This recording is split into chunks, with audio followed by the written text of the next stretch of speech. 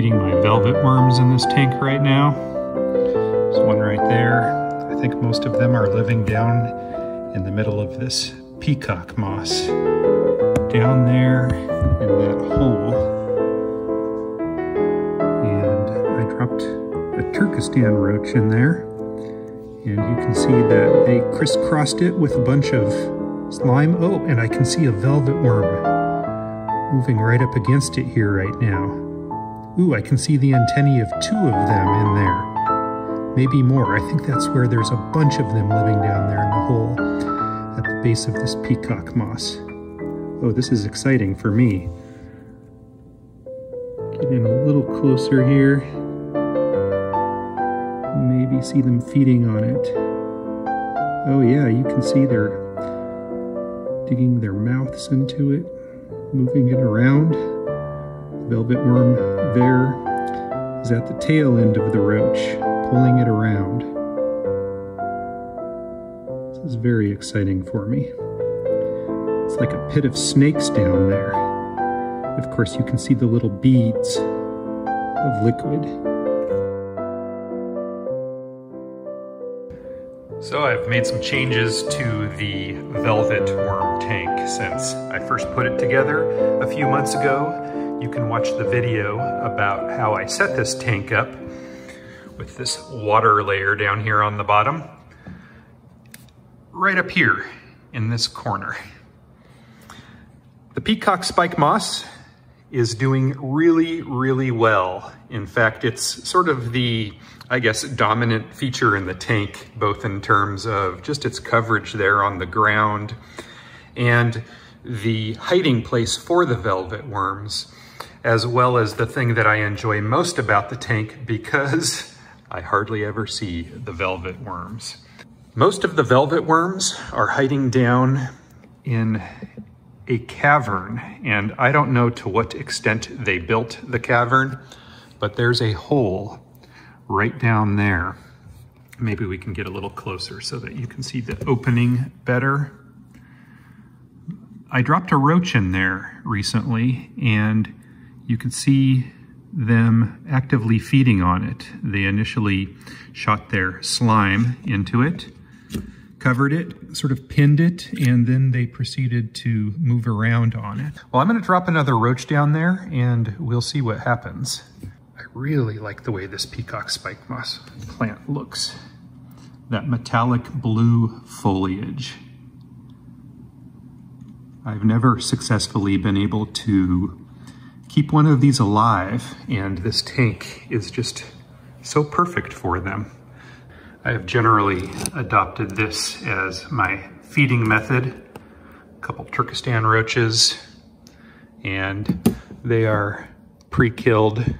And so I'm just going to drop it down there into that cavern, and we'll see if the velvet worms converge on it. And so it's just right down there. You can see that its antennae are moving just slightly. And I generally put one out here in the open as well for them when they wander out, usually at night, to find. And so we'll just wait and see what happens.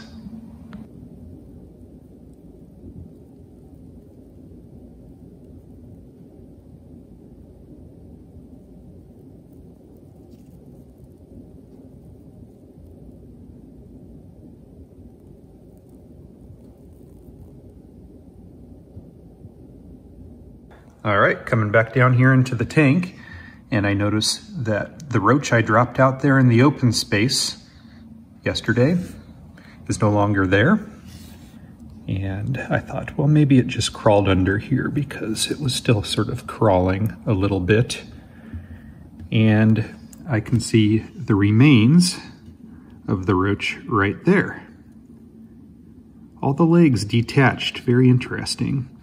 And under that same log here, we had a velvetite that's making its way away from us now, very slowly. Always neat to see evidence of them having fed. And they really decimated the roach there. I'm surprised. I don't know if it was just this one velvet worm or if it was a group of them at some point. Take a peek and see if maybe there's,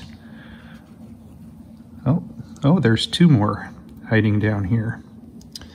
Good to see them. Carefully close that back up. And then there was the roach that was down here inside the peacock spike moss. Take a peek at the status of that one. Hard to get the light just right, but it appears to not be in the same form that we dropped it in as. Kind of moldy looking, actually, at the edges. I think that it was also consumed. It doesn't appear to be whole.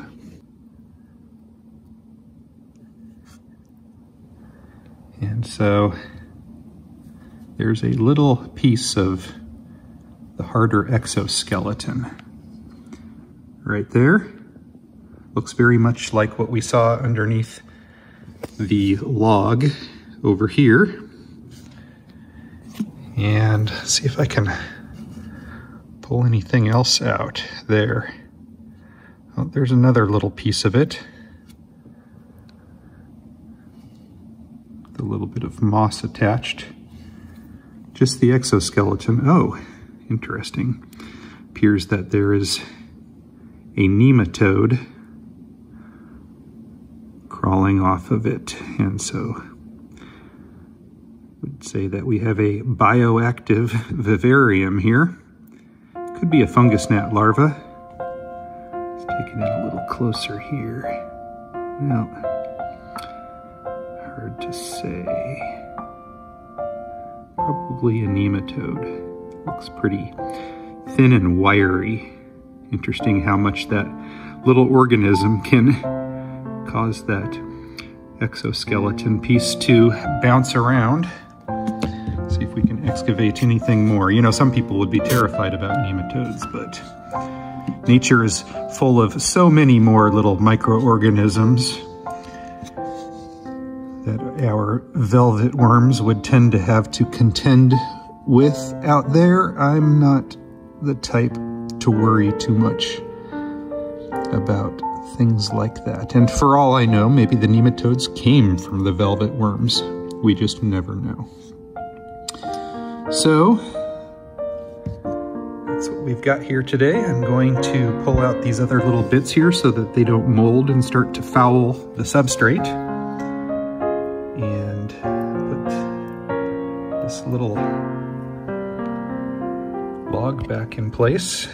And we'll see how these things do, hopefully. And the goal is that eventually we will see some little baby velvet worms roaming around in the tank.